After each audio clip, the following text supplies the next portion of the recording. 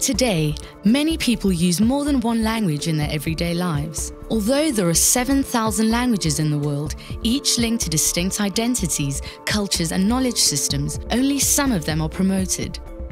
Only 5% of the world's languages are present on the internet. 2,680 spoken languages are in danger of disappearing, and 40% of the world's population lacks access to education in the language they speak or understand. Our linguistic and cultural diversity is at risk. Literacy is key to addressing these challenges. In our increasingly globalized and multilingual world, we must invest in inclusive policies and practices that reflect the needs of learners. By providing access to a solid literacy base in a mother language, people are equipped to learn other languages. It is crucial to embrace linguistic diversity both online and offline if everyone should acquire, practice, and advance their literacy skills throughout life.